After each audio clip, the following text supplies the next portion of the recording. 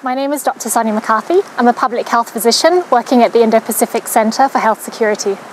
The impact of COVID-19 in Solomon Islands would be significant. The extended family style of living in Solomon Islands, which is common in other countries in the Pacific, brings many benefits, but also presents some challenges in terms of effectively containing the spread of disease. Solomon Islands government were very committed to ensuring that Solomon Islanders were protected from the potential spread of COVID-19 in country, and they reached out to Australia for help early on, and Australia responded. My colleagues and I worked very closely to support Solomon Islands with preparing and planning for COVID-19. With Australia's support, as of last week, Solomon Islands is now able to test for COVID-19 in country with a qPCR machine and upgrades to the laboratory there.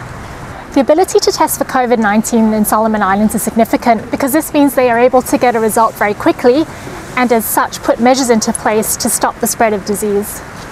Working side by side with partners in Solomon Islands was a fantastic experience. Under the leadership of the Permanent Secretary for Health, Pauline McNeil, I worked with the National Health Emergency Operations Committee as well as other key development partners in country such as WHO and UNICEF. The highlight of my time in Solomon Islands was when the Cabinet of Solomon Islands endorsed the Ministry of Health's operational plan for COVID-19 to fund activities such as testing for COVID-19 in Solomon Islands, as well as develop quarantine facilities. With an operational plan for COVID-19 in place and the ability to now test for COVID-19 in country, Solomon Islands can look to the future with more confidence and be reassured that they have measures in place to resume commercial flights into country, as well as moving towards economic recovery.